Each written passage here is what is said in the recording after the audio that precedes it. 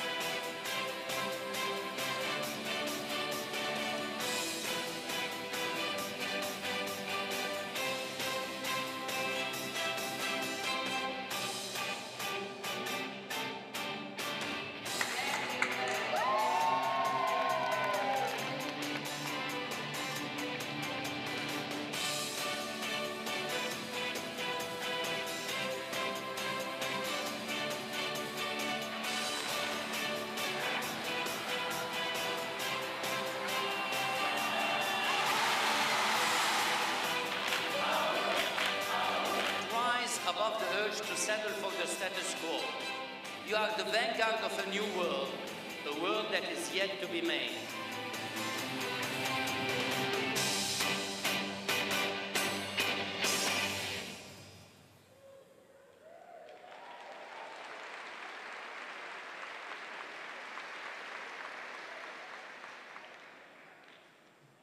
Would all graduates and their guests please rise? Please remain standing until you are asked to be seated. Ladies and gentlemen, the President of Northeastern University, Joseph E. Aoun, will now lead the procession.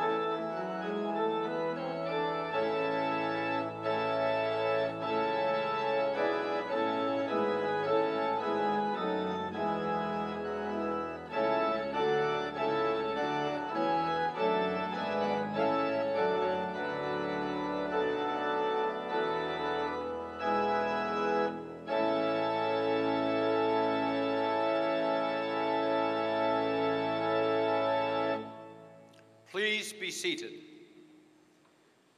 Ladies and gentlemen, the Dean of Northeastern University Law School, Emily A. Spieler.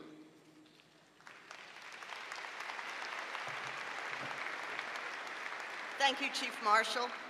Please join me in welcoming Joseph Aoun, President of Northeastern, members of the Board of Trustees, Stephen Director, Provost of the University, and other members of the senior leadership team, the faculty of the School of Law, other leadership of the university, honored guests, family, friends, and of course, most importantly, the Northeastern University School of Law class of 2011.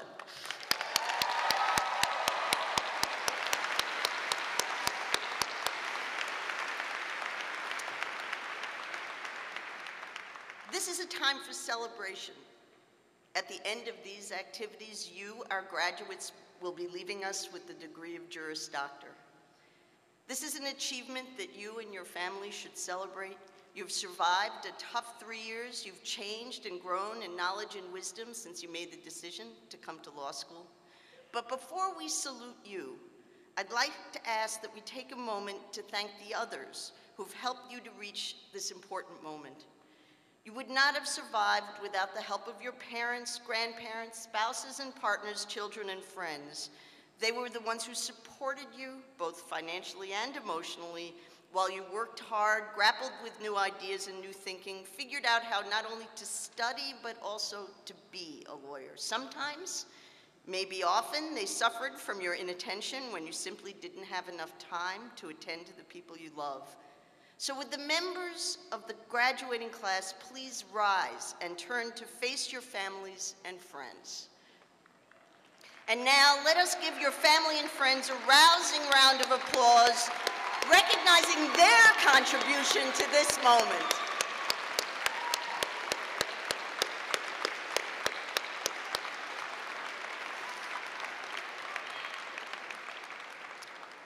Please be seated.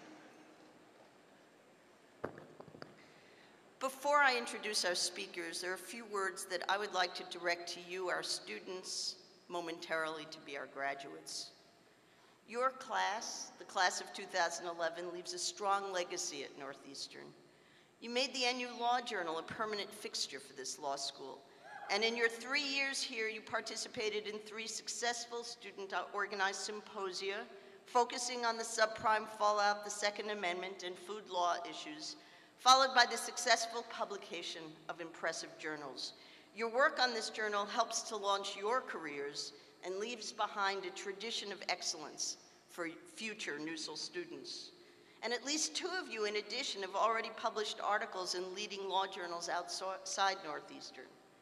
You were the pilot fish for 2 new dual degree programs with Vermont Law School in Environmental Law and Policy and with Brandeis in Sustainable International Development. You were critical players in helping us build our global law program under the guidance of Hope Lewis and others. You had terrific successes in moot court competitions around the country, including in the tremendously competitive Jessup International competition. You played a central role in the development of the Civil Rights and Restorative Justice Project, now a clinic under the leadership of Margaret Burnham. You helped us through many difficult community conversations about issues that were internal and some that affected the world outside. You worked to create new pathways of communication between the student body and the administration, and you labored with us to work toward better models of student participation in law school governance. In your first year, you did amazing work in your social justice projects, providing valuable pro bono assistance to organizations and learning firsthand the ways in which law can address disparities and social injustice. Among others, you contributed to the litigation strategies for gender non-conforming persons for Lambda Legal. You helped prisoners secure mental health services for the Massachusetts Black and Latino Legislative Caucus. You helped address weak sexual assault campus disciplinary proceedings for the Victims' Rights Law Center.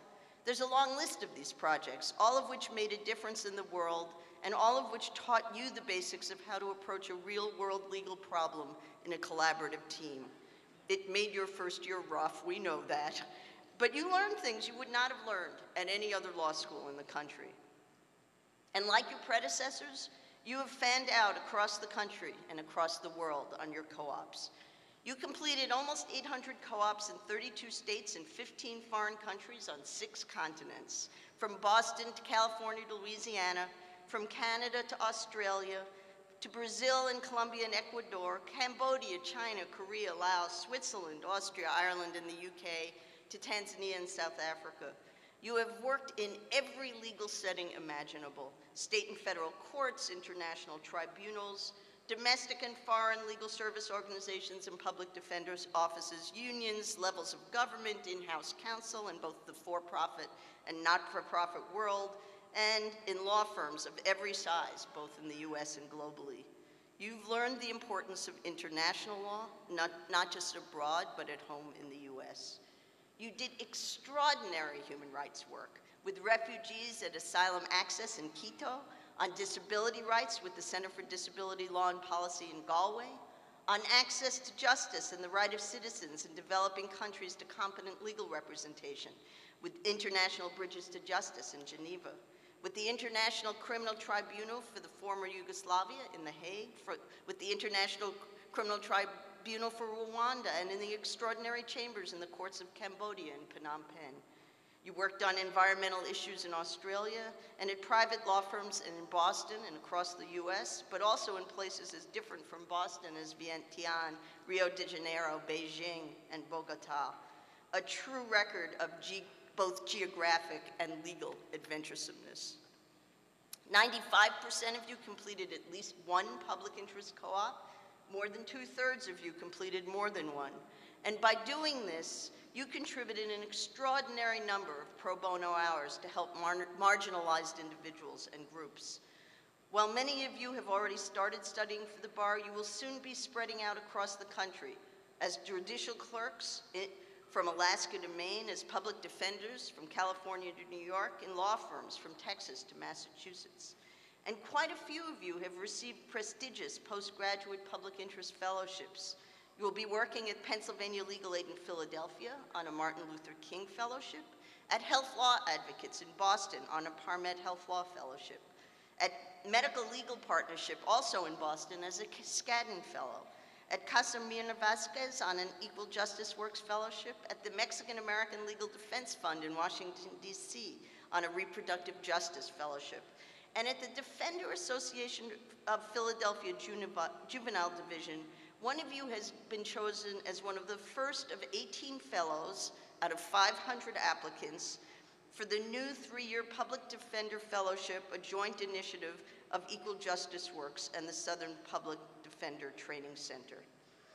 Congratulations, you have done well, and I have not a single doubt that you will continue to both do well and do good. You should indeed feel confident. Because of the Northeastern program, you know more about how to practice law and how to think about the law, and the relationship of the law to society and to justice than your peers who are graduating from other law schools this spring. You are poised to be both great lawyers and great leaders. You have a lot to be proud of, and we are very proud of you. But it is important to remember that the degree you receive today carries with it special privileges and very special obligations. It's almost exactly 1,000 days. I don't know if you remember that, but I said in 1,000 days I'll be talking to you at commencement when I welcomed you at orientation. It's almost exactly 1,000 days since I welcomed you to Northeastern in the fall of 2008. These 3 years have been bracketed by turbulent politics, financial collapse, world conflict, an environmental disaster in the Gulf, and a very recent wave of change across North Africa and the Mideast, whose end is not yet in sight. In this turbulent environment, the careful study and practice of the law becomes ever more important. We are very lucky to live in a country in which we strive to abide by the rule of law. It is through the law that we guarantee basic rights and freedoms, and through the law that we defend these rights. But we are challenged in this country, as people everywhere are challenged, to ensure that the rule of law also means that we govern ourselves carefully and well. The diversity of our country and our national quest for both pluralism and unity require us to look to the law for our common moral code, for the normative glue that holds people together. It is the role of good lawyers to lead us on the path toward a rule of law that is also a law of justice. The strategic use of the law to achieve good rests in your hands, our future lawyers and our future judges. As new lawyers, you join a deeply important profession and tradition. We hope that we have done our job well. We hope that you have learned both the mechanics and the soul of the law. We hope that you fully understand that law is a learned profession tied to strong ethical and moral standards. You as lawyers are called upon to represent your clients well, while also helping to advance the principles of justice. It's not always easy to balance these tensions. We trust we have given you the tools and the courage to navigate this sometimes difficult terrain. We hope that you take with you from the people who have taught you and from the people with whom you have studied a deep tolerance of diversity and an equally deep intolerance for injustice. If we have accomplished this, then you and we have done our shared 3-year job well. I personally wish you well as you walk down the next path and find your voices as lawyers in this challenging, sometimes scary, but almost always wondrous world. Take risks when it matters. I think that was my first advice to you 3 years ago. Have fun, do good for others as well as for yourselves. Stay true to who you are, hang on to your passion, stay in touch with each other. You can help each other in both the good and the bad times. And finally, always stay brave. Never, ever be afraid to speak truth to power. It is now my privilege to introduce several speakers elected by the graduating class to speak at this commencement. First, the class has elected 2 student speakers. This is a very special recognition from the graduating class, and I'm delighted to introduce this year's selected students. First, Kristen Dobrel. Where are you, Kristen? Come on up. Kristen is a 2005 graduate of Wellesley College, where she majored in sociology. She worked on co-op for federal judge Nancy Gertner, the Elder Law Unit at Greater Boston Legal Services, and 2 Boston law firms, Brody Hardoon and Looney Grossman. She is managing editor of the Northeastern University Law Journal, was an LSSC lawyering fellow, legal research and writing teaching assistant, and SBA 1L mentor. Kristen, come on up.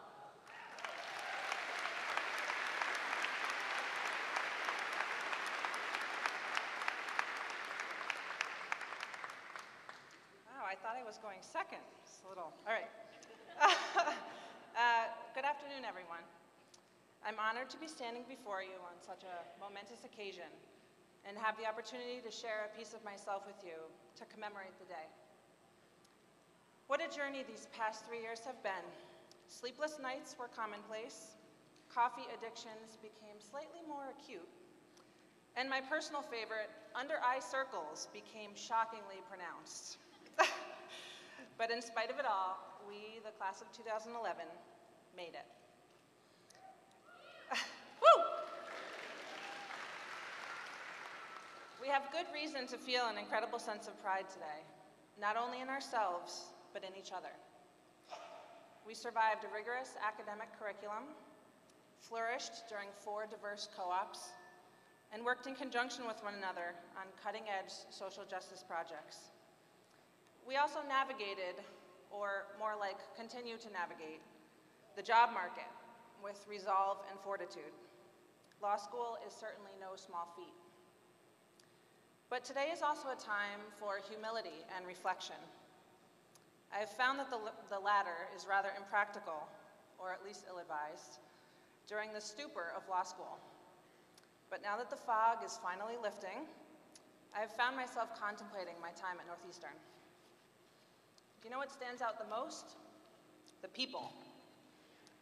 Northeastern attracts a certain kind of individual, the type you want to keep close for a lifetime.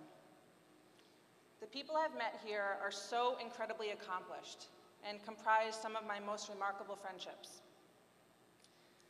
I continue to be in awe of the poise with which my classmates managed to balance some incredibly momentous life events, from marriages and the birth of children, to breakups and the loss of loved ones.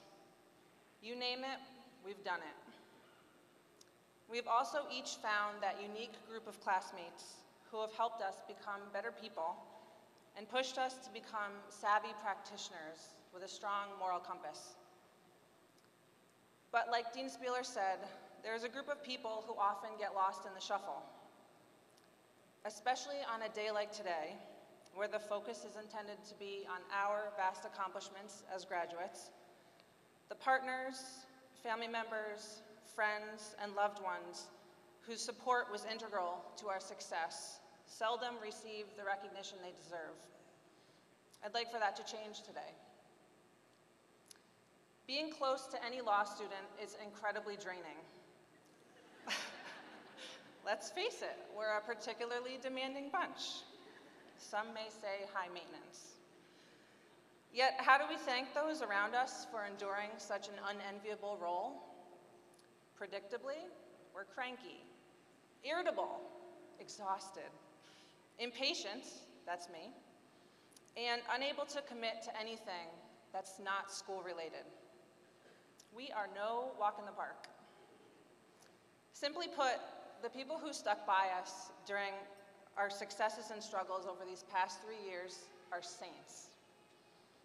The significant other who turned a blind eye just last week to yet another dinner alone because of your late night studying, a saint. The best friend who didn't kill you for missing his birthday celebration because you were writing a paper, another saint. And what about all of the individuals whose sacrifices long ago made it possible for us to be here today? The father who picked up a 3rd job decades ago just to put food on the table, a saint. The grandmother who continued to work late into her 70s just so that you would have enough money to attend after-school programs, a saint. Today is not only about us. It's about paying homage to all those people in our lives whose support, strength, and encouragement paved the way for us to arrive to this point. So please, no matter the overwhelming excitement today brings, let's commit ourselves to making the time today to say thank you to all those who helped us along on our journey to and through law school. Congratulations, everyone.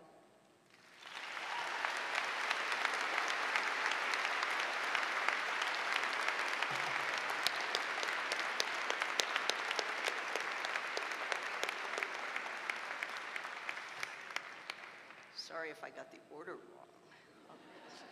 So, the second student speaker is Chris Logue. Chris is a 2008 graduate of UMass, where he graduated summa cum laude in political science and philosophy. Chris, come on up.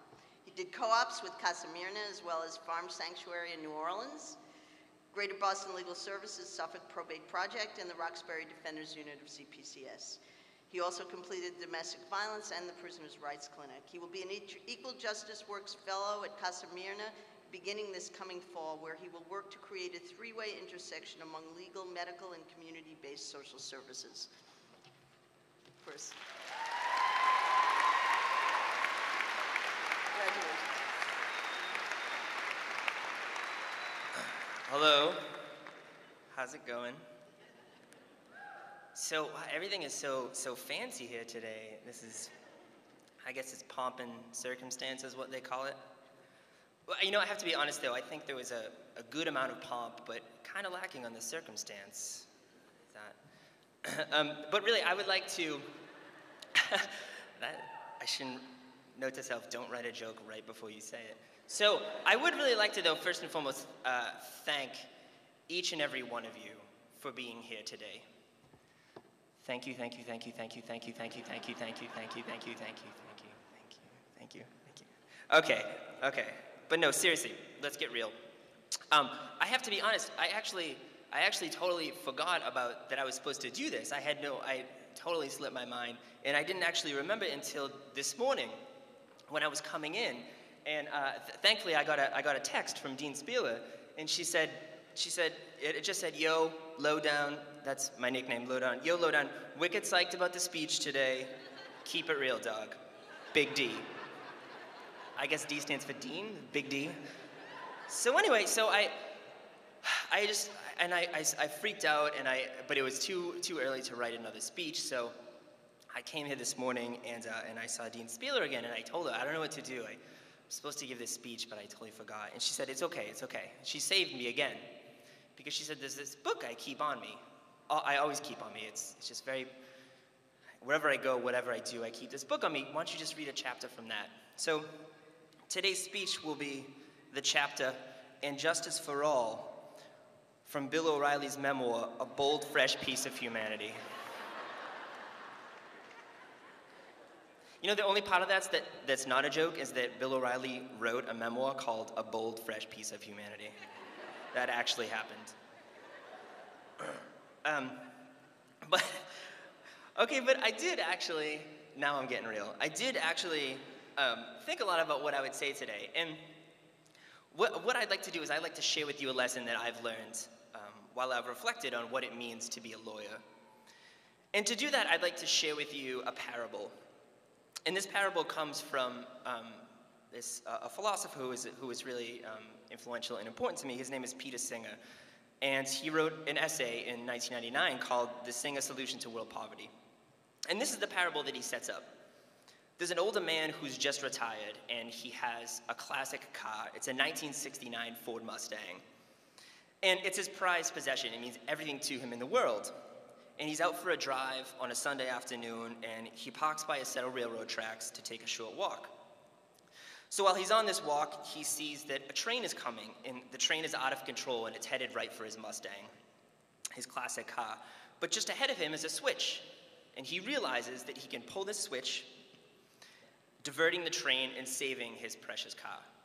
But if he does this, the train is going to divert, and it's going to hit and kill a small boy who's up ahead. So the point of this parable is to set up the ethical dilemma. Does the man save his car, or does he save the boy? But more importantly, I think that the point of this is to illustrate how obvious the answer is, right? Everyone would say that you should save the boy. If you knew this guy in real life and he told you that he threw the switch and a train killed a small boy because he wanted to save his car, you'd think he was a lunatic. You'd think he was a sociopath. And the moral of the story for me is that we all have a basic moral intuition that life is more important than stuff. In other words, when we have more resources that we need to simply get by, we all share an instinctual ethic that those resources, regardless of how precious they are or how hard we worked for them, are never more important than saving another person from harm. And now that I'm about to be a lawyer, this parable and the ethical point that it makes have again become really important to me, because I realize that the degree I'm about to receive bestows on me an unbelievable amount of privilege, and that privilege is a resource. And, you know, I understand how easy it is to lose sight of the enormity of that privilege. Because I have to step back every so often and remind myself that I live in one of the most privileged and prosperous places in the world, and that even within that prosperity, I'm now entering a class of the ultra-privileged. And this privilege it's really not about the money that comes along with being in this class, but at the core of it, the privilege is about living in a place where law is the language of power. And for the vast majority, this language is a foreign one. That for the vast majority, when they come up against the law, a law that may be threatening to lock them up, to take away their money, to take away their life, or to simply refuse to protect them, they find that they're being spoken to in a language that they can't understand, and they're being told to respond in a language that they don't speak. But we speak that language. And we are here today because we have committed to learning the language of power. And that, I think, is a privilege that is so enormous. And it's a resource that is so precious. So ultimately, what I've learned and what I've hoped to share with you through this is that privilege is a resource that I have, and that like the man with the classic car, I have a decision to make every day about how I use that resource. And I may not know exactly how I will use that resource of privilege, but I know that it is not a thing to be ignored, to be taken for granted, or to be ashamed of. But rather, it's a thing that I should acknowledge, that I should embrace, and that I should share. And before I leave you today, that's pretty much all I have to say. Before I leave you today, two quick things. One is an apology. A few weeks ago, I was talking to my dad, and my father had one request for me. He's like, you know, this graduation, it's all about you. It's, you know, just make it about you. But like, I have one request. Somewhere in the speech, can you throw in a Yankees suck? So my apology is, I'm sorry, Dad, I'm running out of time. But maybe the next one I'll get that. And so in closing, I'd like to read a poem, a very short poem. Not by me, though. So I was telling you earlier that this morning I was talking with Dean Spieler. We were texting and then talking. And then as I was walking away with a bold, fresh piece of humanity, she grabbed me back and she said, yo, Logue, can you help me out here? This class of 2011, it's just like so amazing. It's like the best class ever. And I was up late last night and I was reminiscing about my years in slam poetry, and I wrote a poem. I was inspired and I wrote a poem, but I'm too embarrassed to read it. Could you read that for me? And I said, yo, D, big D. Of course, I'll hook you up, all right? So, in closing, the class of 2011, a poem by Emily Spieler, Dean of the Northeastern University School of Law. Damn, girl, this class is so fine. Blowing up like Kanye, blowing my mind. When I see you in the halls, I peer into your mind. I see wicked smart things brewing inside. I want to hold you tight and never let go, 'cause you're the raddest thing that happened since Wade was taken down by Roe. You crazy, sexy, cool, hold on to that, but go slow, 'cause you're gonna save this messed up world. I'm sure of it, I know. Thank you.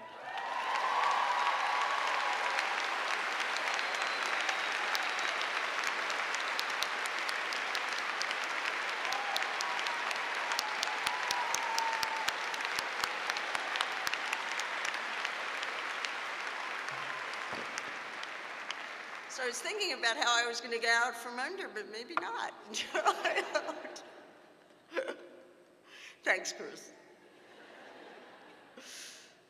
So in addition, this is for your family and friends, in addition to electing 2 students to speak, and in addition to the selection of a formal graduation speaker, the graduating class also every year elects a member of the law faculty to give a faculty address at the commencement. And this year, the students have elected Professor Rashmi Dilchand for this honor.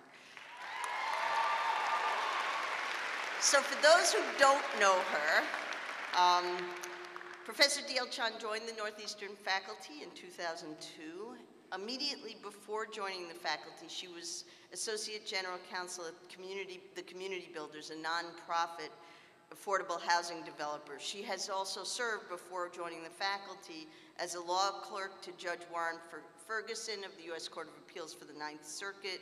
She was a public interest fellow at the law firm of Hall & Associates in Los Angeles, and she practiced in the business department of the Boston law firm of Foley Hoag, where she specialized in transactions involving intellectual property. Since 2002, Professor Dilchand has been one of the anchors for our property law curriculum. She teaches first-year property law, has taught the introductory intellectual property law course, as well as modern real estate development, and a new course in community economic development. Her research focuses on property law, poverty, and economic development. She has examined issues of credit, including microlending and credit card lending as a means of economic development.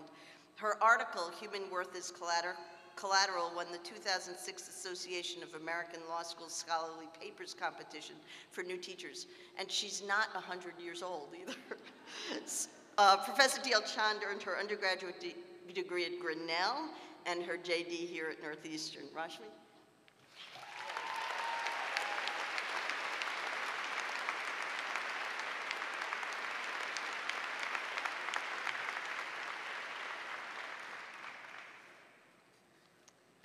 What a beautiful sight you are. Thank you, class of 2011, for giving me the opportunity to address you and your loved ones on this special day. My gratitude to you is just a hair's breadth short of motivating me to name my next child Northeastern in your honor. It's close. It was a close call, but I'm nonetheless very honored. Whether through your evidence class, or through the controversy surrounding WikiLeaks, or just through having lived life thus far in this modern age, at some point, it must have become clear to you that email is not a secure form of communication. In further demonstration of that fact, I want to tell you about an email that I recently received from my colleague, Professor Steven Subrin.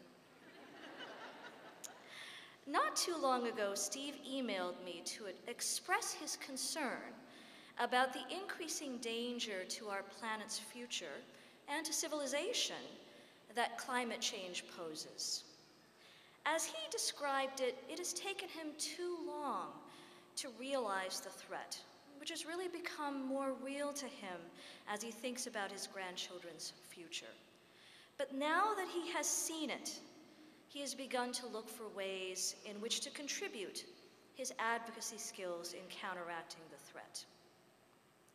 Steve's email is the perfect illustration of the message that I want to give you as you leave this law school. It is a message that will be relevant to you in good and bad economic times, whether you are working in a large corporate law firm or in a small nonprofit organization. Whether your practice is litigation-based, transactional, or even outside the scope of what is traditionally described as lawyering. It is both a reminder and a call to action. And boiled down, it is this. While your law degree confers upon you a particular status in society, it also confers a duty.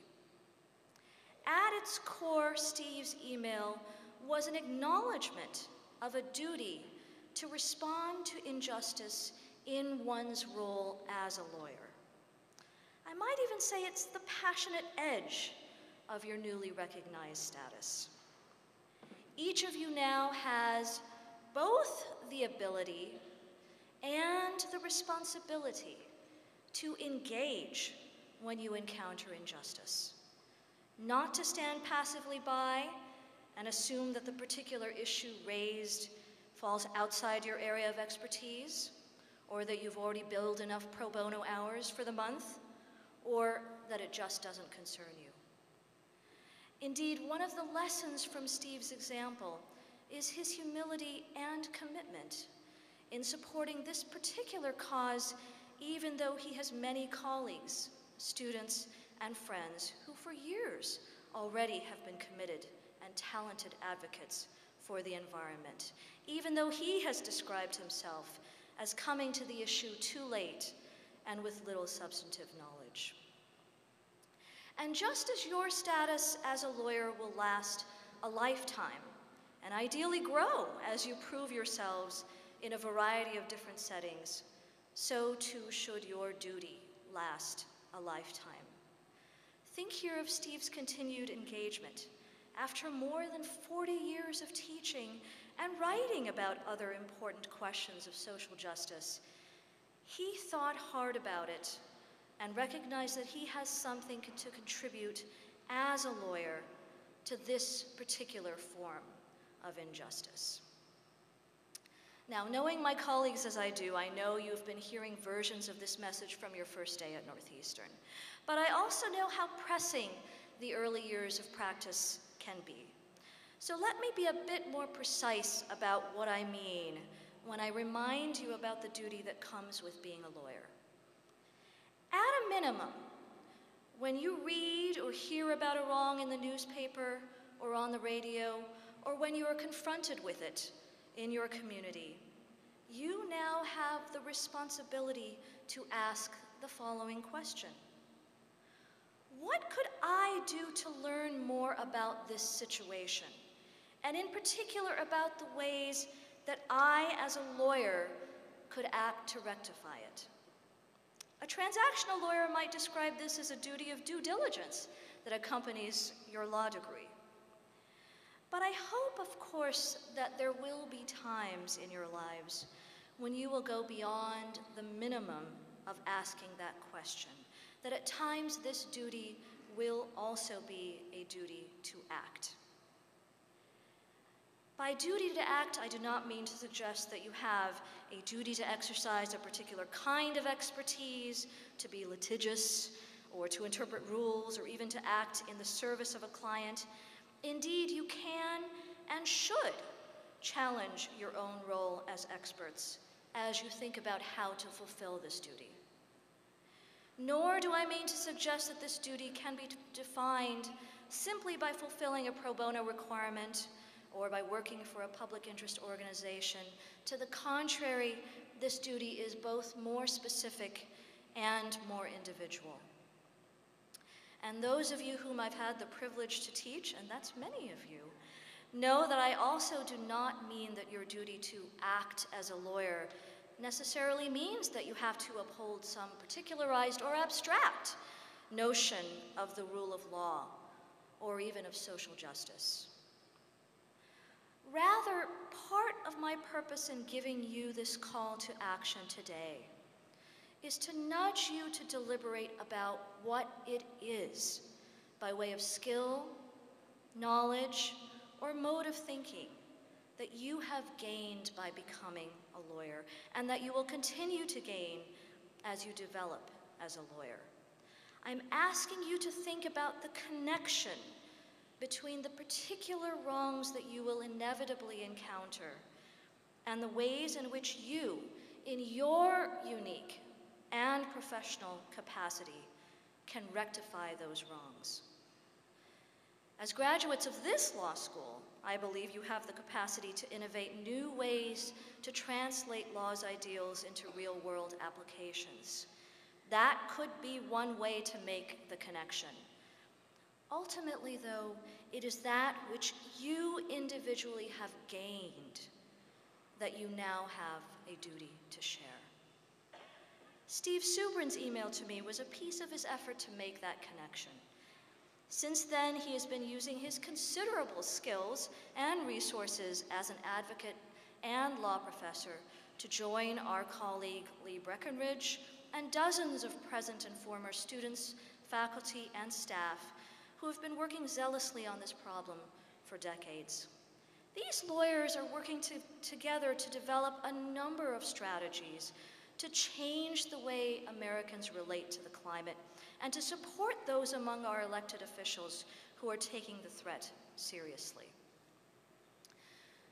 Julie Su also made that connection when in 1995, only 1 year after graduating from law school, she successfully litigated a lawsuit on behalf of 80 Thai women who worked 18 hours a day in a sweatshop under armed guard.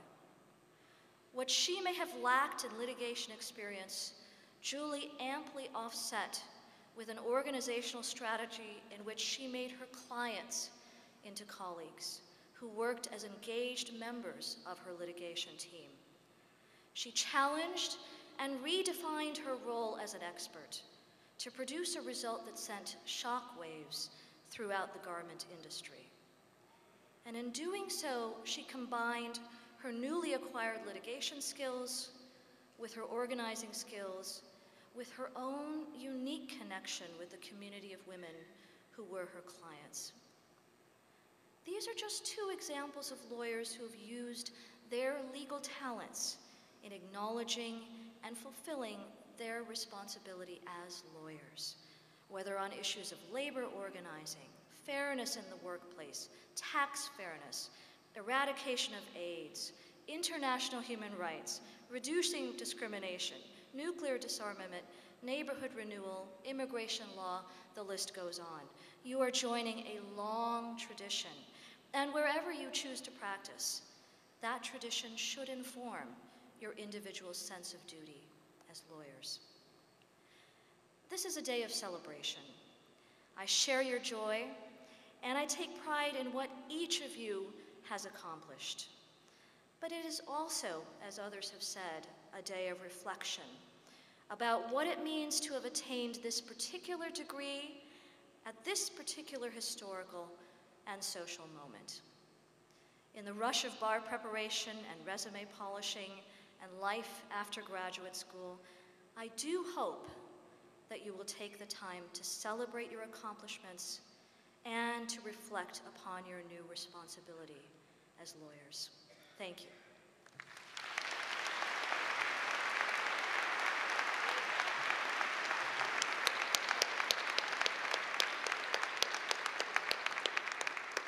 Thank you, Professor Dilchan. President Aoun will now come to the podium for the conferral of the honorary degree. Mr. President, the Board of Trustees of Northeastern University has authorized the conferral of an honorary degree upon the following candidate in recognition of notable achievement in her field: Rashida Manjoo for the degree of Doctor of Laws, escorted by the Honorable Nani Burns and Professor Hope Lewis. Thank you, Dean Spieler. It is my pleasure to call upon the Honorable Nani Burns to escort the degree candidate and Professor Hope Lewis to join me at the podium.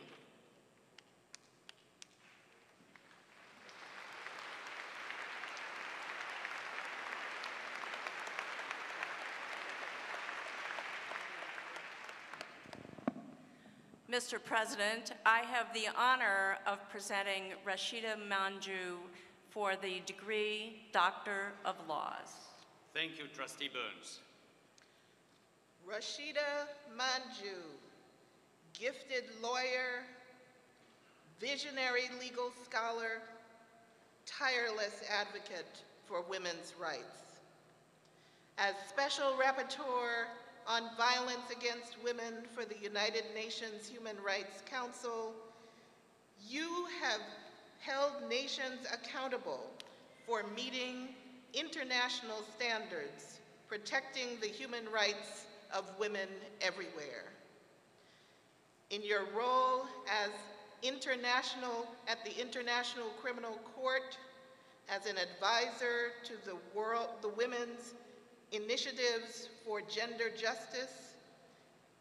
You have applied your legal acumen, experience, compassion, and boundless energy to bring the force of international law to securing women's rights.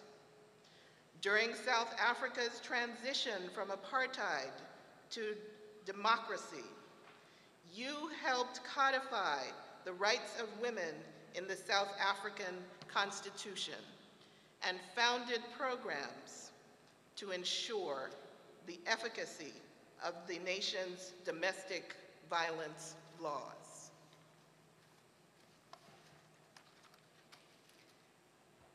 In recognition of your enduring commitment to strengthening global protection for women, thereby advancing the cause of universal human rights, Northeastern University is pleased to bestow upon you the honorary degree Doctor of Laws.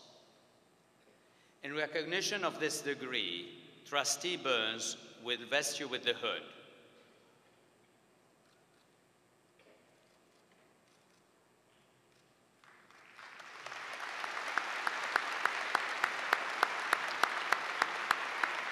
And now, I'm going to present you with the diploma.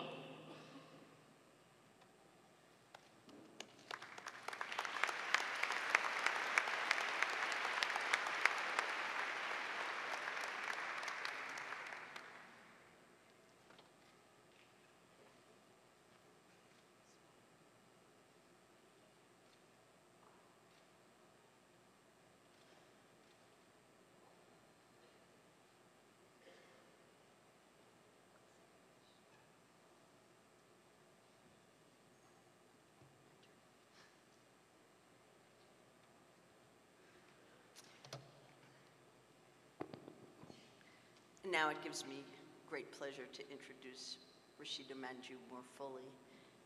Dr. Manjoo is an internationally recognized lawyer, teacher, activist, and public servant who has worked tirelessly to advance women's rights and human rights around the world. Since 2009, she has served as Special Rapporteur on Violence Against Women for the United Nations Human Rights Council, documenting abuse and calling attention to nations that fail to comply with international standards on the human rights of women. We have been honored here at Northeastern to help host a project associated with this work. The project has focused on the obligation of states to exercise due diligence in enforcing rights set out in international treaties. In this work, we have come to appreciate Dr. Manjoo's dedication, creativity, and the intelligence that she brings to bear on a critical but sometimes apparently intractable issue. A native of South Africa, Dr. Manjoo helped to enshrine the rights of women in South Africa's constitution, leading the development of the Women's Charter during the country's transition. She also served as a member of South Africa's Commission for Gender Equality, a constitutional body mandated to protect and promote the rights of women. To ensure South Africa's laws against domestic violence, she has been deeply involved in developing both national and provincial programs. She established the Gender Unit at the University of Natal's Law Clinic and founded the Domestic Violence Assistance Program at the Durban Magistrates Court, the first such project in South Africa. The program quickly emerged as a model for other courts in South Africa and around the world. She brings the same expertise and influence to the International Criminal Court as a mentor of the advisory board to the court's Women's Initiative for Gender Justice, and previously as a member of its Women's Caucus for Gender Justice. Dr. Manjoo.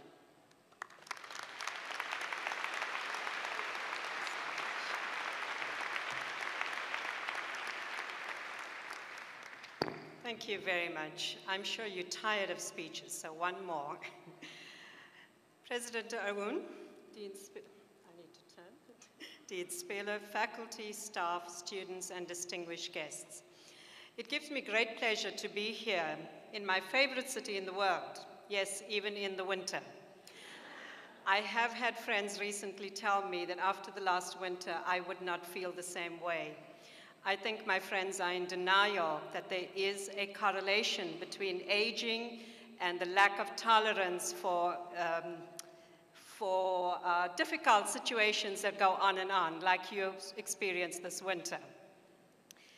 It is an honor for me to deliver the commencement address on this auspicious occasion to the graduating class of 2011. My sincere thanks go to the President of Northeastern University, the Dean of the Law School, and especially to the Office of the President in particular for the care and responsiveness in the arrangements of my trip. Thank you very much to Sue Cromwell in particular. Class of 2011, you are both fortunate and privileged to be graduating from Northeastern University School of Law. As you know, this is considered one of the top public interest law schools in the US.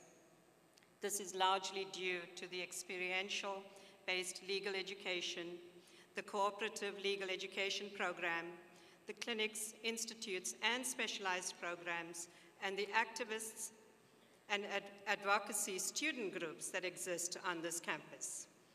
The pedagogy employed by the dedicated faculty includes ideological, descriptive, and case studies methods. These factors reflect a commitment to providing an education that is underpinned by a passion for law and social justice and the need to contribute to challenging and eliminating the root causes of social injustice. And guess what? The system works. Thanks to Renata and Susan, I have the following statistics, which Dean Spiller has mentioned already. 95% of you completed a public interest co-op, with 68% completing more than one. This totaled approximately 300,000 hours of legal work on co-ops, both domestically and internationally, in 32 states, 15 countries on 6 continents. I think we deserve a 300,000 hours. You worked in, amongst others, international criminal tribunals, private law firms, for federal, state, and local government agencies, with nonprofit organizations, and with the Public Defender's Office, amongst others. Well done to you all. May the spirit of contributing to social change continue to be part of your future. Our response and responsiveness to others is based on our values, principles, and experiences. We are shaped by interactions within our families, our communities, and the larger society in which we live, and also by the institutions that we participate in.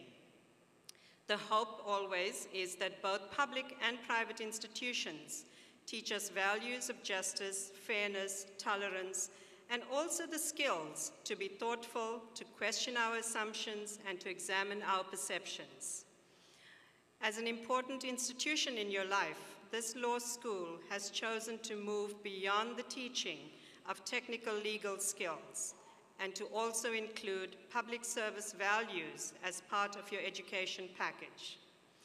The end goal is to have students who seek to cultivate meaning, understanding, and truth through engaging with the other, both inside and outside the law school, and students who ultimately have the capacity to develop, enhance, and enrich the legal system. Faculty also gain in this process, as teaching is a process of imparting knowledge as well as one of self-discovery. This is hard work. Law and legal education is not necessarily associated with justice in different parts of the world. For example, in my country, law was an instrument of oppression and discrimination. It was a weapon that was used against people like me, and I now use law as a tool to fight against all forms of oppression and discrimination globally. Dean Spiller, in her message in the Winter 2007 International Law issue, in describing how the law school was responding to a new world order, referred to the connection between domestic-oriented education and global-oriented systems. She spoke about the need to understand law as a normative system in a larger context, and the responsibility of the law school to provide the necessary tools to students to enable them to practice law in a global market. This has led to the inclusion of international law and norms into the domestic core curriculum, the introduction of new courses on international law, the involvement of faculty and students in international projects, and international co-ops and placements. Despite this internationalization, Dean Spiller stated in that article, we remain committed to our roots, but our branches reach the entire globe. I would like to pay tribute today to some of the social justice projects that you are part of in different ways at the law school. The Program on Human Rights in the Global Economy, in its most recent project, developed the Boston Principles on the Economic, Social, and Cultural Rights of Non-Citizens. This document acknowledges the disproportionate adverse impact of laws and policies on the human rights of a particularly vulnerable group, and seeks to find remedies using the norms and standards that exist in international human rights law. Truly an example of the global is local. The Civil Rights and Restorative Justice Project seeks to redress for past national harms, seeks to address impunity and the lack of accountability, and to achieve justice for individuals and families for human rights violations committed against members of the civil rights movements by both state and non-state actors. A crucial aspect of this project is its mission to seek and establish the truth, and most importantly, to institutionalize memory. The Domestic Violence Institute describes itself as an educational, service, and research organization dedicated to combating partner abuse and sexual assault. In providing both services and training, the project is committed to empowering clients and client communities. This commitment indicates an understanding and a respect that the clients and communities are experts on their lives and that they just need the necessary tools to be active agents in their own cause. And last but not least, the work of a dear friend, Professor Brooke Baker, who took me in when I was homeless in Boston a few years ago, and who works in the HIV/AIDS sector. His passion and commitment to place universal access to medicines on the human rights agenda at the global and local levels is inspiring. Brooke and his students continue the struggle of challenging intellectual property rights and trade policies that negatively impact access to medicines in the developing world, and also work on the challenges of funding for medicines and services in the health sector.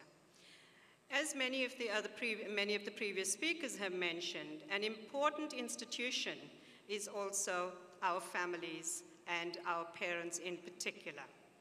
Public service values emanate in our evolving relationships in our families. We are shaped by them, and we also shape them.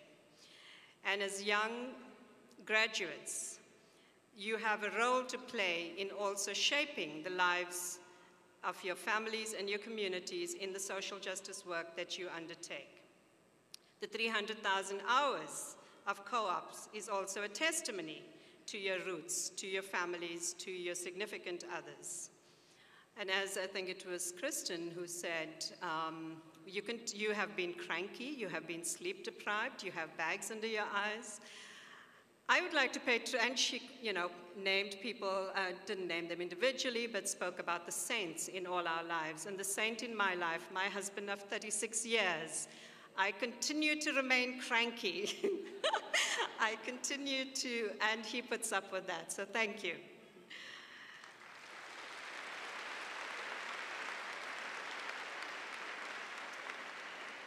The ethos, values, and culture of this institution have been important in further shaping your social justice agenda.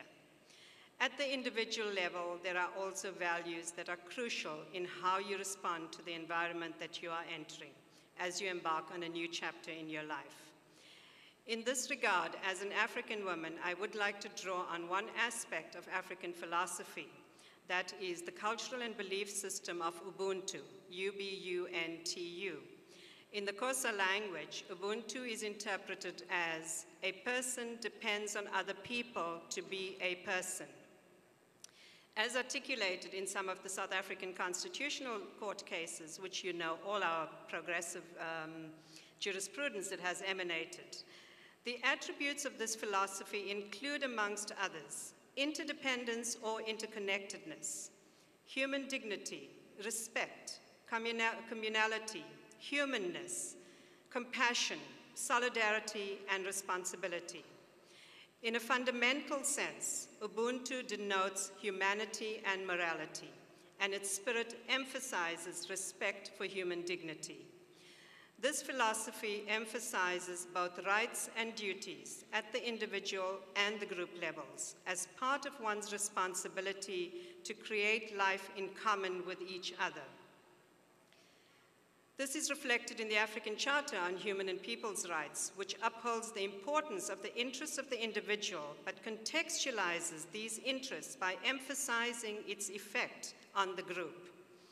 The combining of individual rights with the communitarian's philosophy allows for the realization of respect for dignity without derogating from the rights of the individual.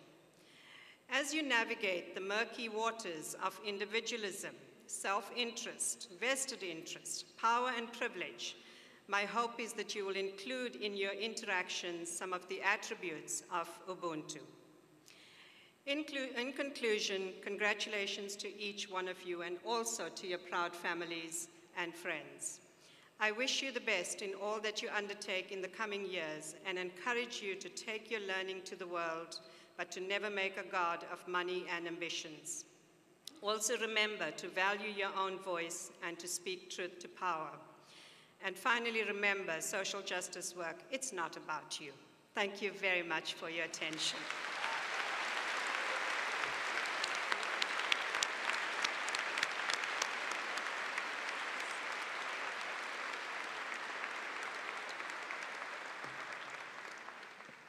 Thank you, Dr. Manju. The degrees will now be conferred. I call upon Provost Stephen Director. Thank you, Emily.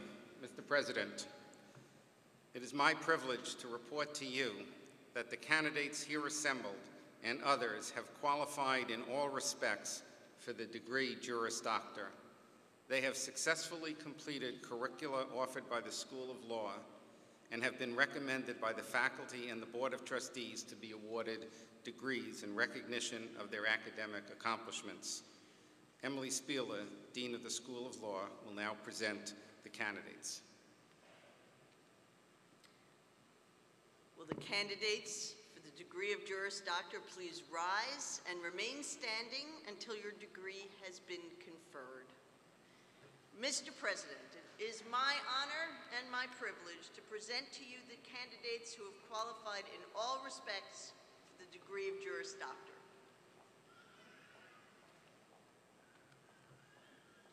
By virtue of the authority vested in me by the Board of Trustees of this university, I do hereby confer on you and all those who have properly qualified the degree of Juris Doctor with all the honors, privileges, and responsibilities thereunto pertaining. Graduates, I salute you.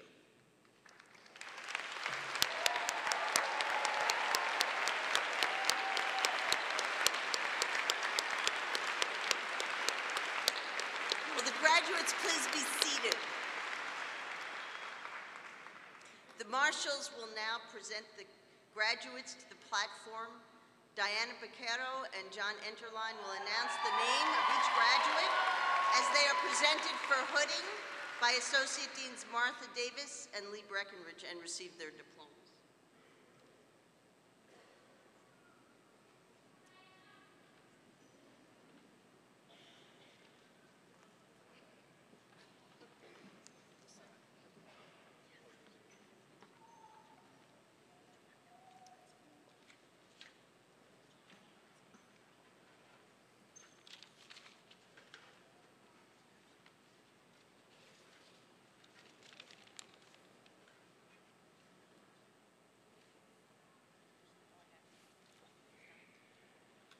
Amron Loring Aberjali.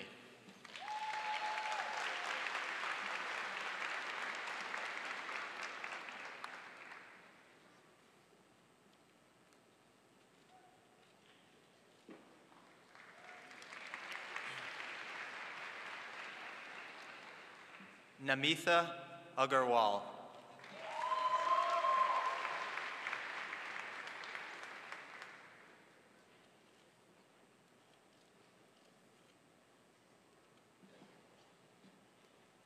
Albert Pete Alston.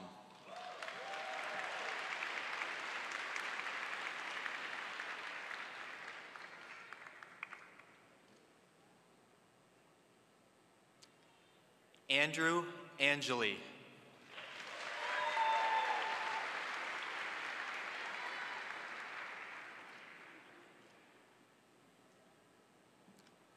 Lila Atta.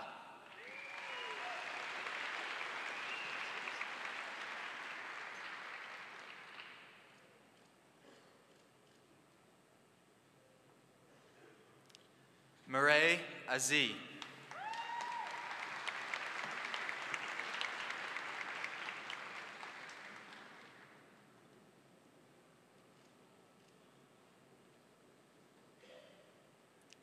Catherine C. Bailey.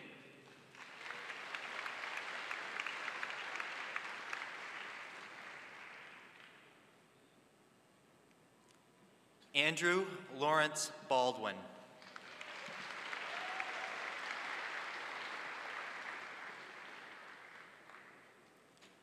Melissa Berishman.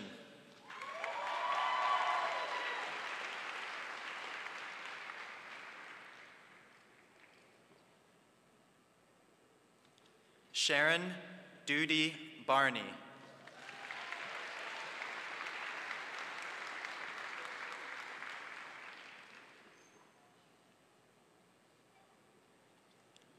Jordan Berenger.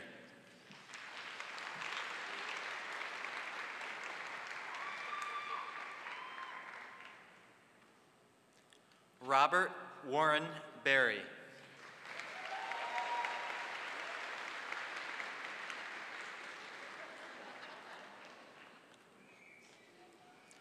Ryan Berry.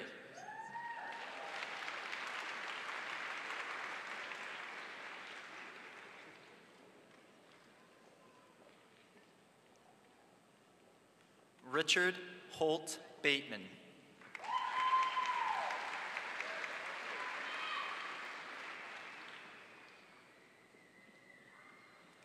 Leslie Bauman.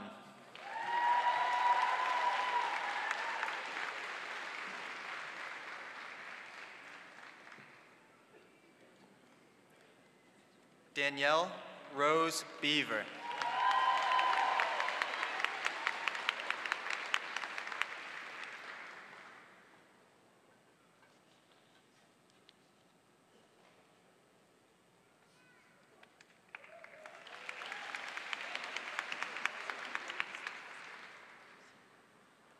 Noah Becker is being hooded by his mother, Joanne Shotwell Kaplan, for his late father, Stuart Becker.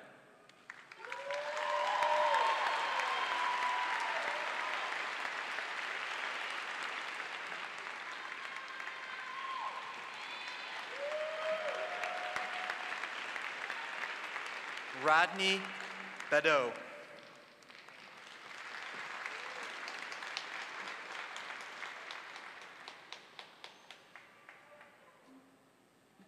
Jessica Janelle Bell.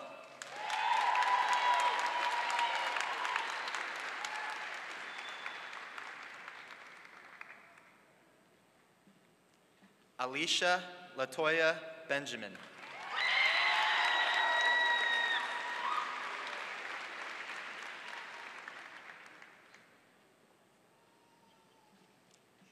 Edward Stephenson Bertrand.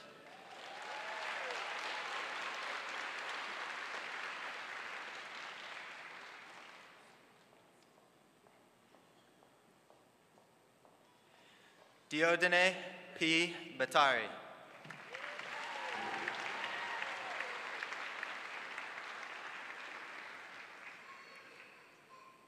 Rebecca Beshaff.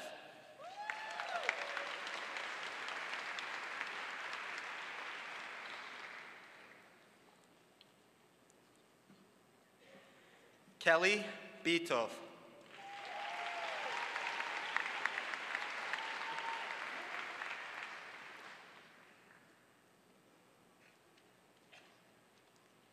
Zhenya Helene Blazer.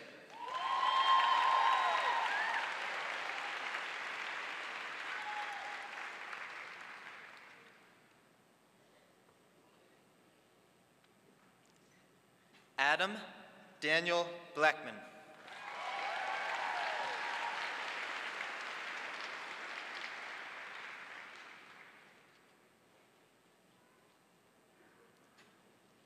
Alexis Bowie.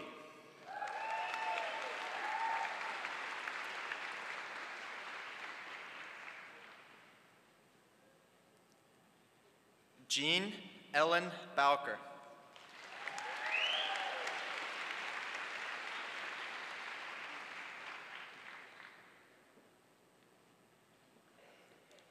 Bernard Brick.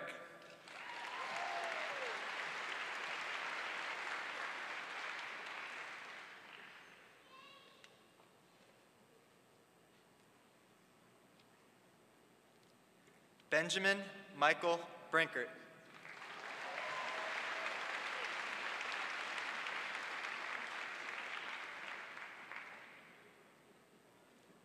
Brittany Elizabeth Brown.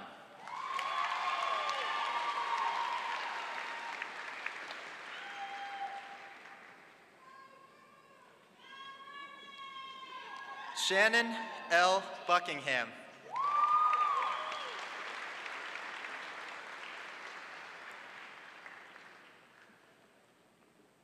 Timothy Burdick.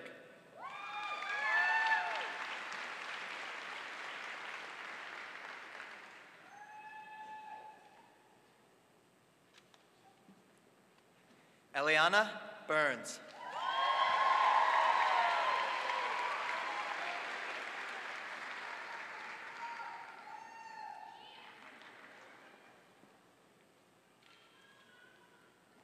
Samantha Lee Bushy.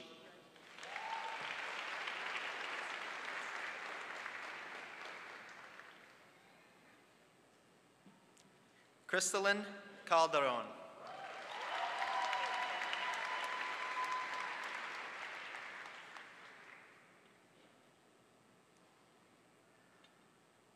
Cecilia Candia.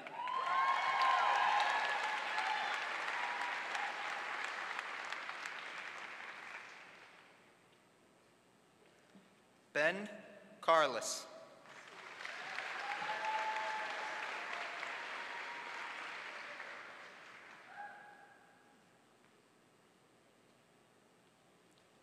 Noreen Charania.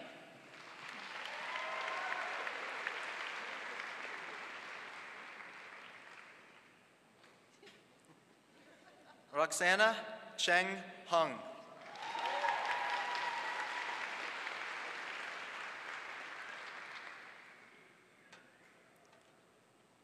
Amber Nicole Cochran.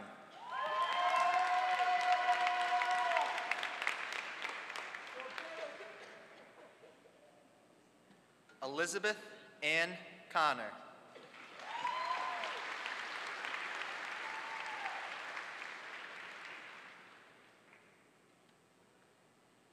John Ottavio Conti.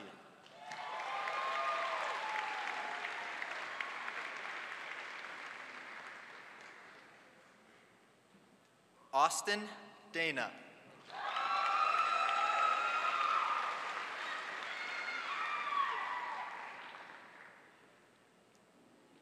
Ian Davis.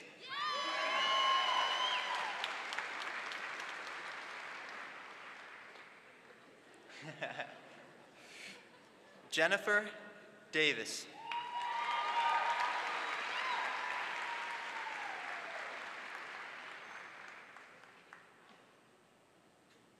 Shari Alexandra Dawkins.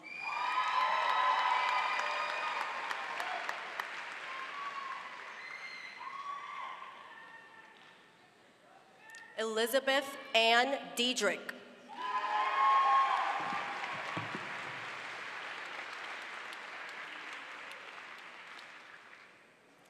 Julia Christina Dekovich.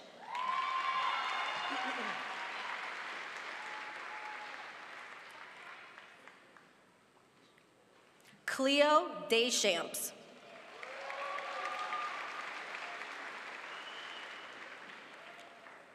Lauren Elizabeth DiGiovini.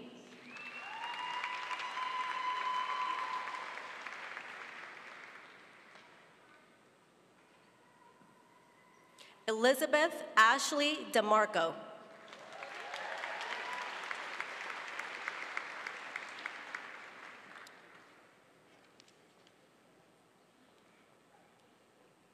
Kristen Dobrel.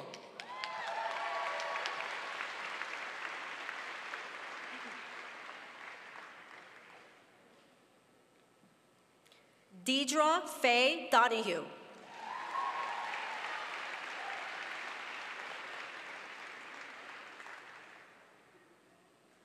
Zoe B. Dowd.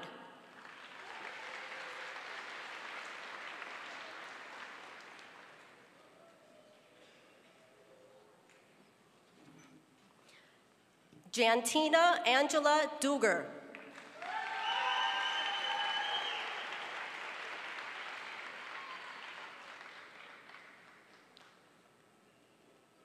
An Hong Duong.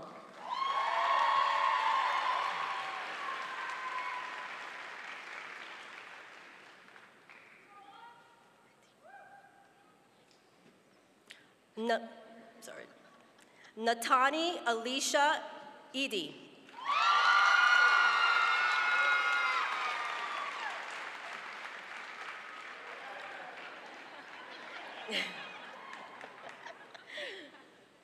Alexandra Easley.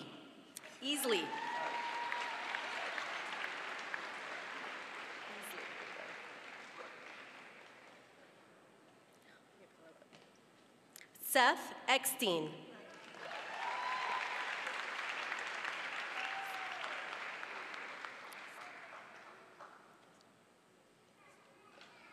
Jason Warren Elliott.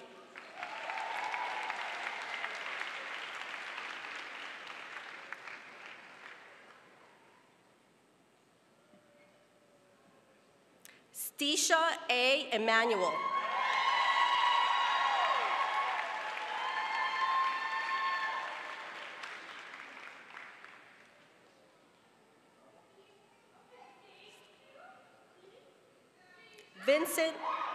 Vincent Thomas Enriquez.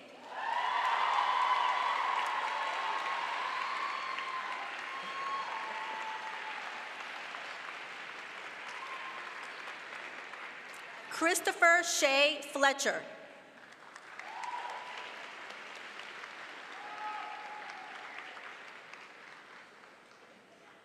Peter Michael Fogg.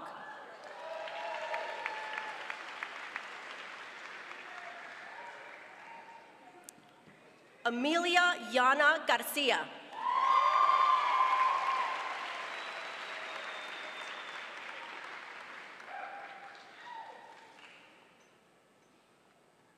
Sarah Raquel Gauthier.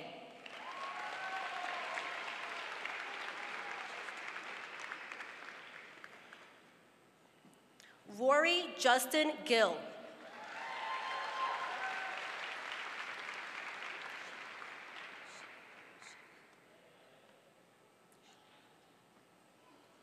Sheila Teresa Giovannini.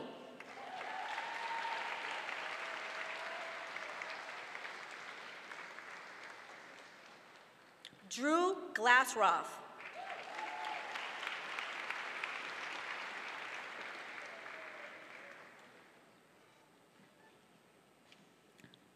Alina Barrios Gomez.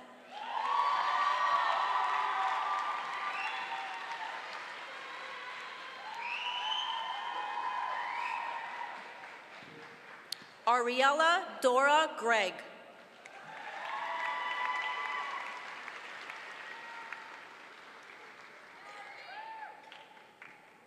Raquel Elena Gramet.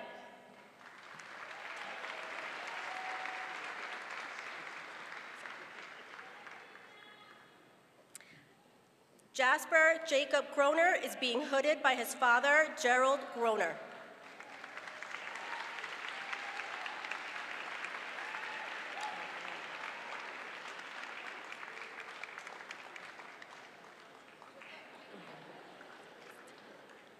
Jessica Gustin.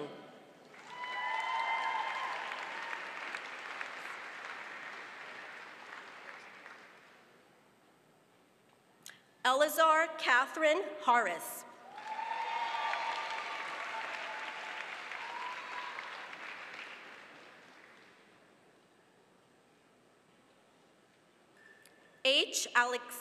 Alex Harrison.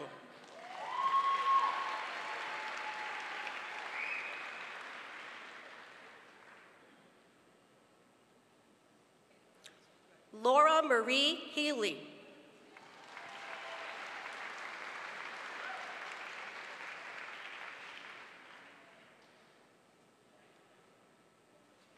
Catherine Marin Hecker.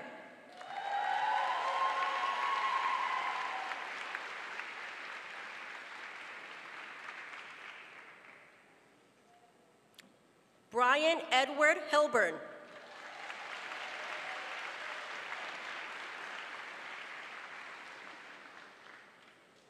Liza Maria Hirsch.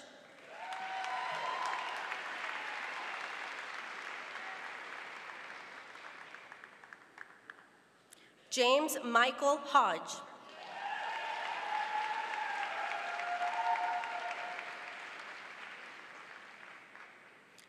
Christopher Jenkins. Oh, wait. Oh, wait. Wait, who's, I'm sorry. Is it Jessica? Okay, order. All right, Jessica Lynn Jones. Okay. No, there isn't.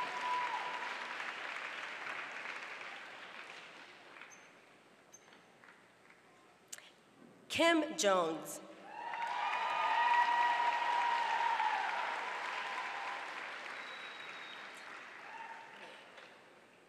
Melissa Joyce.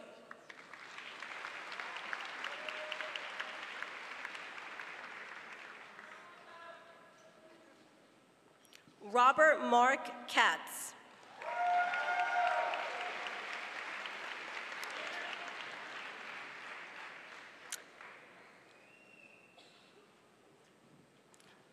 Hadra Khan.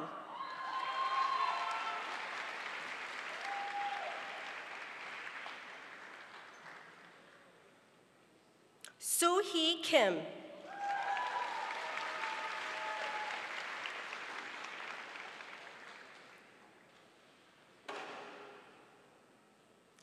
Cammie Jo Kimber.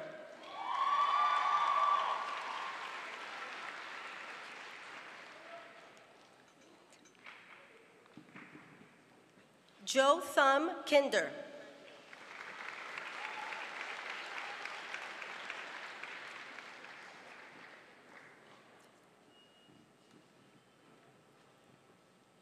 Daniel J. Klein.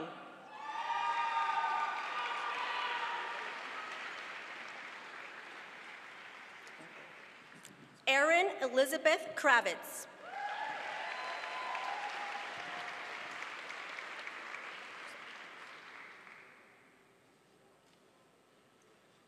Eric David Kuzma.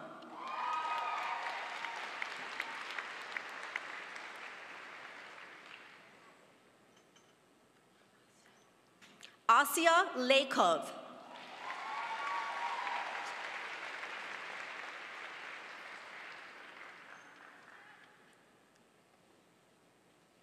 Alex Laouye.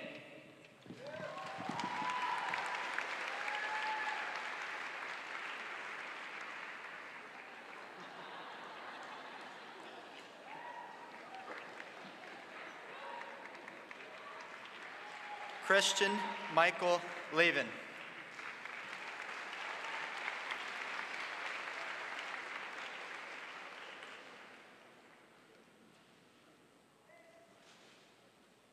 Anthony Riculo Leone.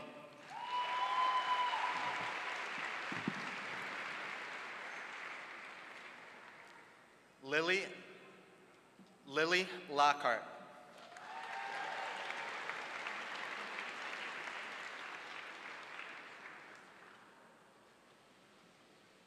Christopher Brian Logue.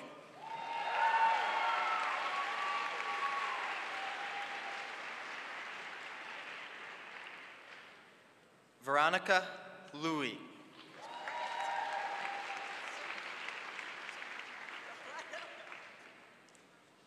Timothy Luke Lyons.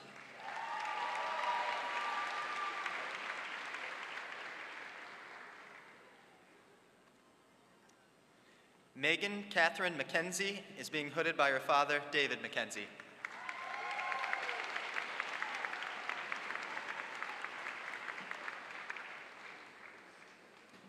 Sean Paul Malloy.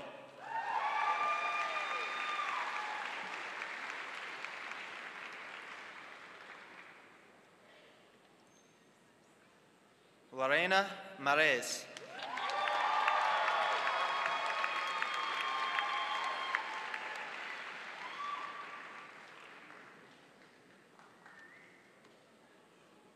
John Marty.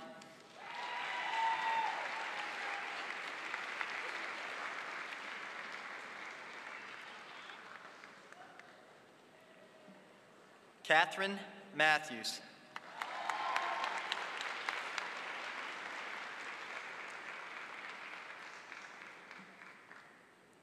Sean McDonough.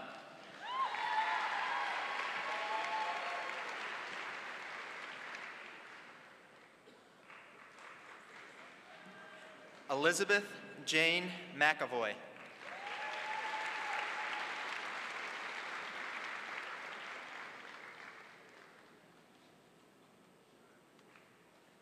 Christopher Michael Merriman.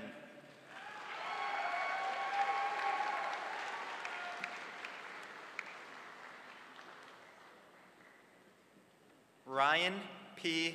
Menard.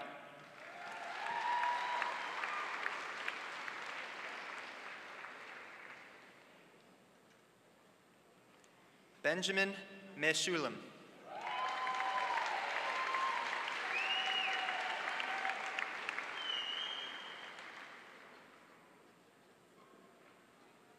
Caitlin Millerick.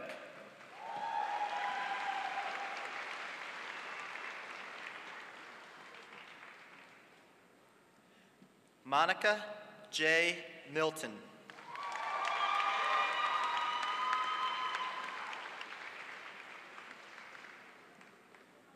John Edward Minelli.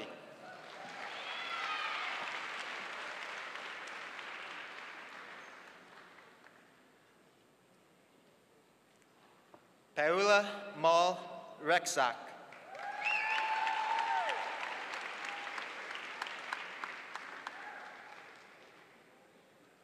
Marshawn Edward Morrison.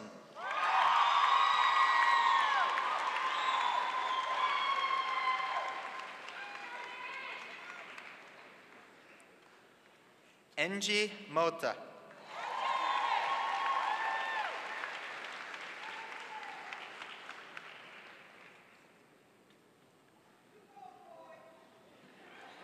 Tyron Nodler.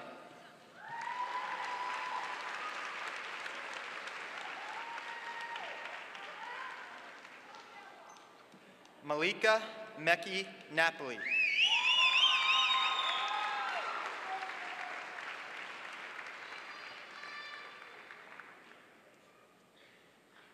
Jonathan Newberry Nichols.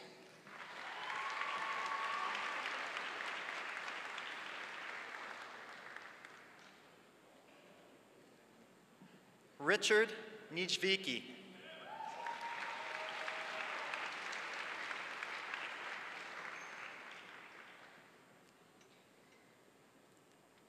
Ann Warren O'Connell.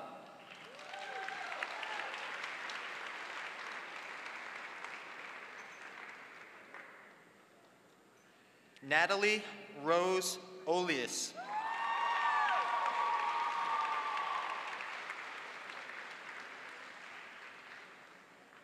Lee Aaron O'Neill.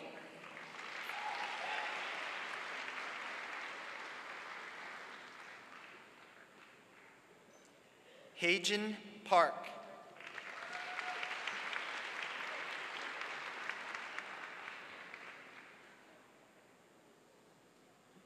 Jay Rajendra Patel. Sorry. Nathaniel Patti.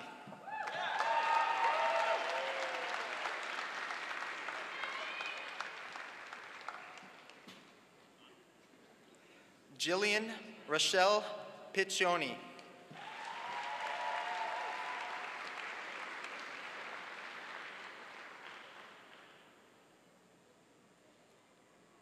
Danielle Denise Ponder.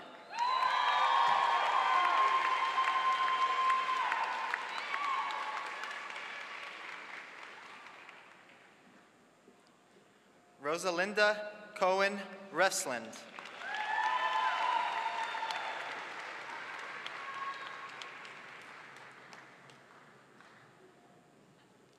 Abigail Prescott Ricas.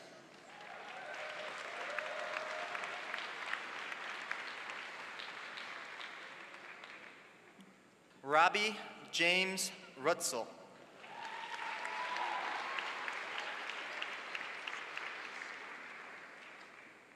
Rashida Amina Richardson.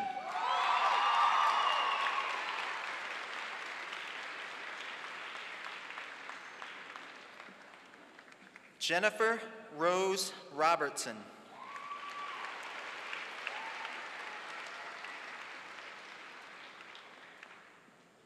Gil Rockbert.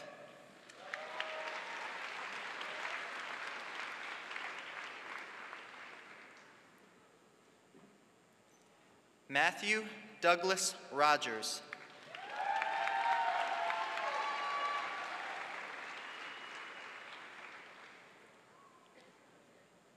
Zoe E. Root.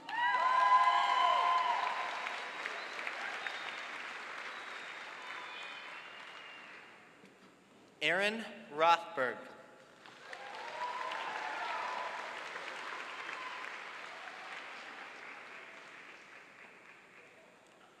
Brittany Sierra Russell.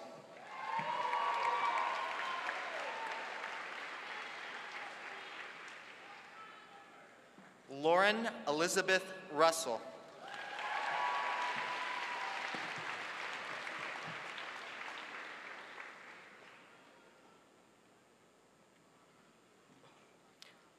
Douglas Robert Ryan.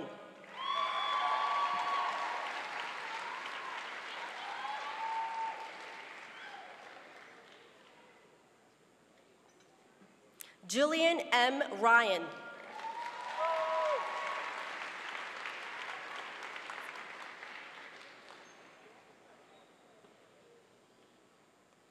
Nancy K. Ryan.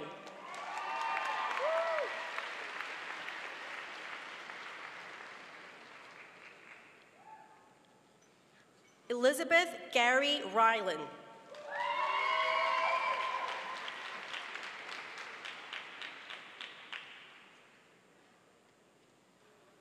Jay Samuels.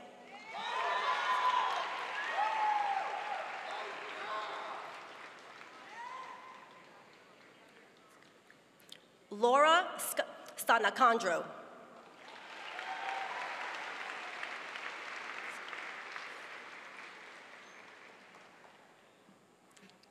Adrian Santiago.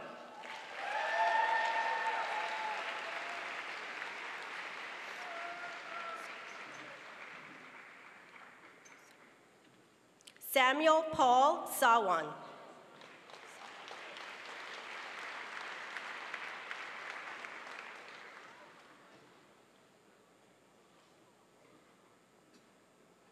Matthew Joseph Schultz.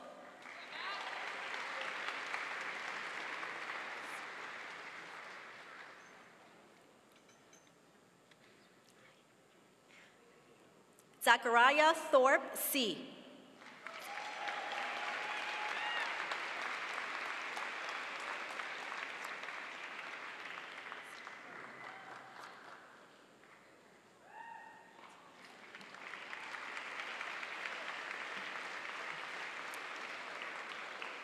Michael Vincent Sarah.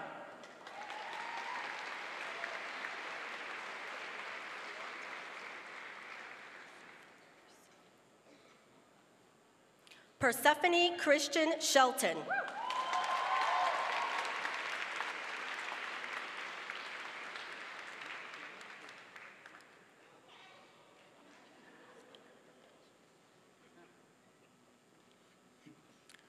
Marissa Sherman is being hooded by her mother, Joan Lingington, and father, Robert Sherman.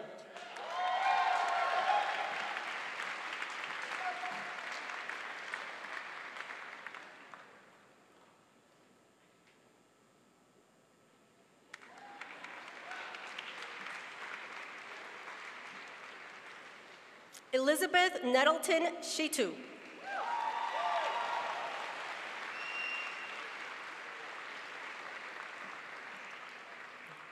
Kaylee Tara Simon.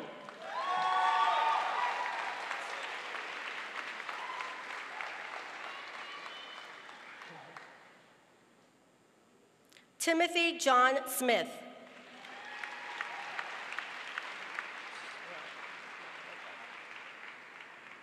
Okay.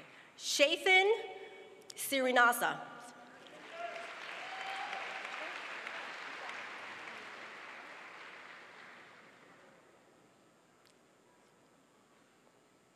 Talia Jasmine Stostel. Am I not calling that? Okay. Okay.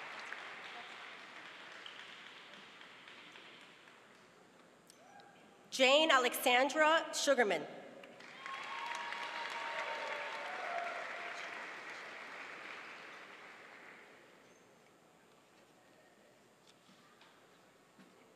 Emily Regine Tassanari.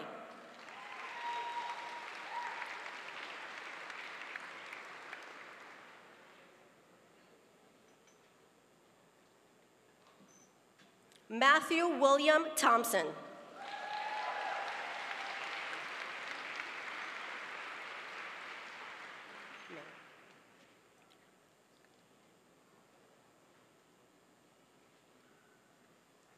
Mary Richard Titcomb.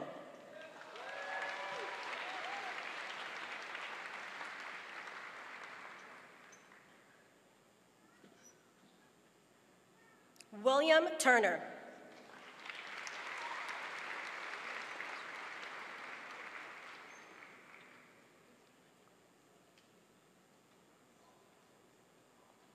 Daniel Thomas Urankar.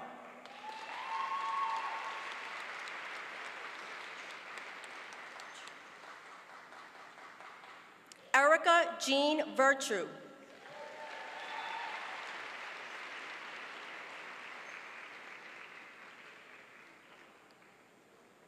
Brian Volger.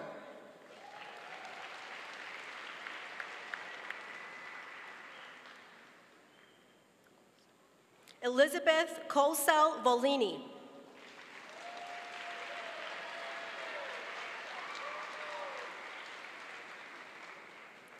Megan Waters.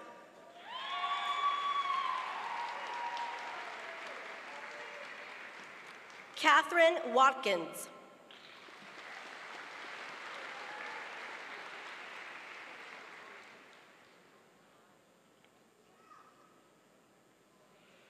Philip Marcus Weber.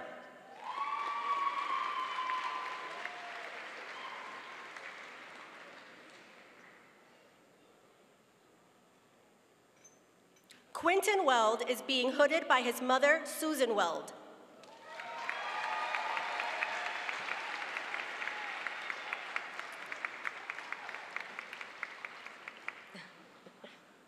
Christopher Witten.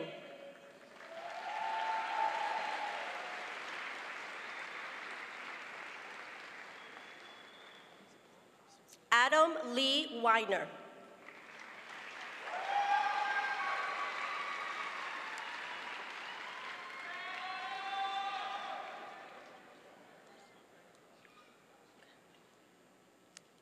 Nathan Wong is being hooded by his father, Leslie Wong.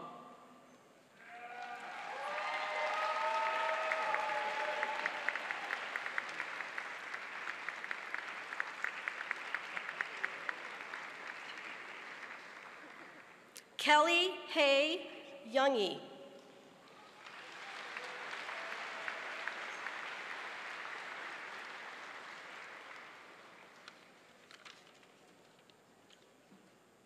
John Ennerline.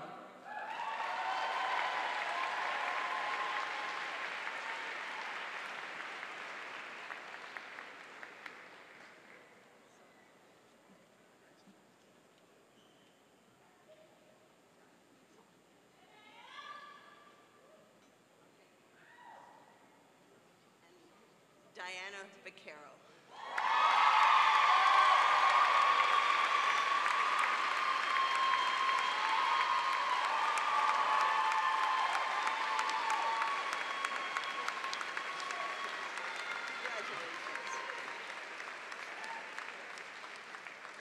So let's hear it for the class of 2011.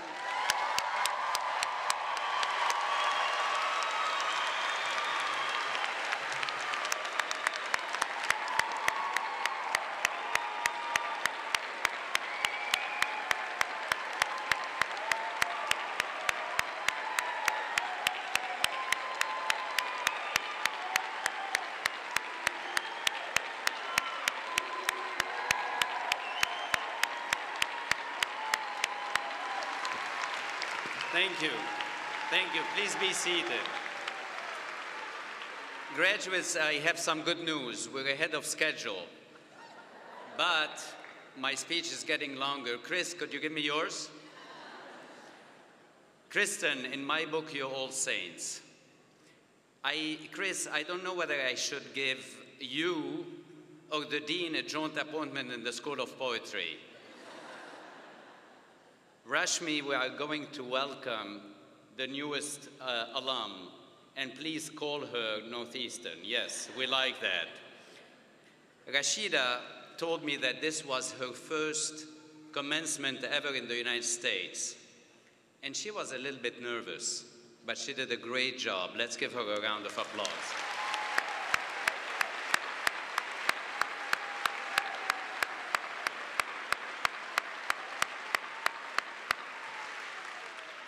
Graduates, I would like to remind you of Northeastern's mission. Our mission is to educate you for a life of fulfillment and accomplishment, and to create and translate knowledge to meet global and societal needs. These simple but powerful principles have helped to shape your legal education. Each of you has charted your own distinctive path towards a life of fulfillment and accomplishment. You did it through your courses, your co-ops, and your engagement in the world. These experiences have enriched your lives as well as your careers. The second part of our mission, to create and translate knowledge to meet global needs, is not only relevant to scientists and engineers, it is relevant for you as well. More than ever before, the world needs your skills to master the challenges of a global age. All around us, the world is changing rapidly every day. The spread of global commerce, technological advances, and struggles for freedom are raising new legal questions about international trade, intellectual property, privacy, and human rights. Both here and elsewhere throughout the world, intense debates are raging about government's proper role in society, in areas ranging from education and public health to energy and security. Resolving these challenges, answering these questions, will demand the skills that you have acquired through your legal training. In other words, we need you. During your time here, you have done much more than learn case law and precedents. You have learned how to think and to be engaged. You have learned how to untangle complex situations in search of core truth. Most of all, you have learned how to apply the principles of the law to address the novel challenges we now face globally. And also, you have learned to face the unknown. So, class of 2011, this is my brief charge to you, and I'm stressing brief. Go forth today invigorated with all you have learned. Let your intellect and creativity enable you to chart bold new paths as legal practitioners, scholars, and engaged citizens. Let your tenacity and resilience enable you to answer the complex legal challenges of our age, no matter how daunting they may seem. Let your passion and compassion enable you to improve the lives of your fellow men and women. And finally, let your work and scholarship embody our mission to meet our society's need throughout the world. Graduates, and salute you. I salute you. Go Party. Congratulations.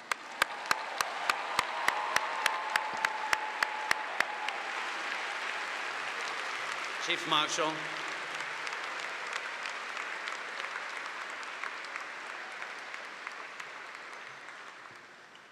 Will the audience remain seated until the faculty and graduates have recessed? The graduates will follow the marshals for their class photograph. Families, guests, graduates, and participants are cordially invited to attend a reception immediately following today's ceremony. The reception will be in the west wing of the Curry Student Center. Signs and university hosts outside the center will direct people to the reception area.